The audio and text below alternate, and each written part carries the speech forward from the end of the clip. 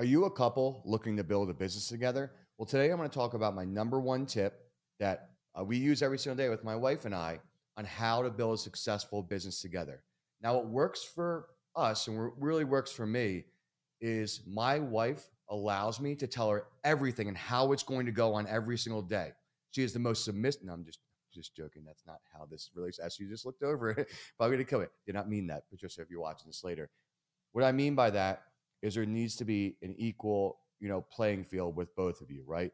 You think you have, you need to fix your relationship first before you get into business because if you're have such a sort of a rocky relationship and you think building a business and finding success is going to change that, get ready for it to get a lot rockier, right? And then maybe throw some kids in the mix and everything else.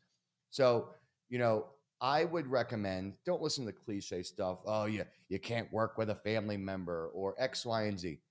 It's your life. Do what you want to do. If you love that person and you love being around that person, which you better love being around that person, because if you truly want to build a business together, you're not going to sit in separate offices every single day. You're not going to, well, I want to build a business because my wife will stay at home or my husband will stay at home and then he'll be the one doing the paperwork and I'll be the one going out there. Like, you're never going to scale a successful business if you don't truly love each other and you don't truly love the business you're building together.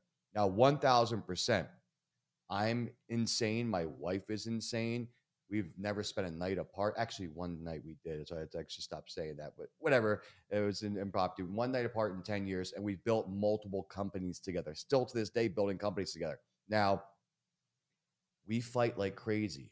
Like if you saw us fight, you'd be like, they don't love each other. We do love each other. It's because we're so passionate, right? But we instantly stop the fights when they start. And after working together for years, neither of us is the CEO of any of our companies, but we finally found where she stays in her lane, I stay in my lane. We collaborate every single day. We work on projects. And if she's doing something, I will put input, but if that's her idea, let's go with it. I don't know, it's going to work or not. It may or may not, right? So when we're working on different projects, we also don't micromanage each other. That's what I mean by staying in each other's lanes. So if you love that person and you love the business that you're about to create, make sure that you have an open discussion before creating that company. Make sure that you are going to fight like crazy. It's going to happen. I don't care what anyone says to you. It's going to happen. But you also have to learn on whether you're right or wrong, how to instantly stop those fights because you can back the business. Because if you're fighting, you're going to ruin a whole entire day of building that company. You're going to resent your husband and your wife. You're going to resent the business and you're going to resent everything that's around you. I hope that helped you guys. And for all you couples, let's scale these companies.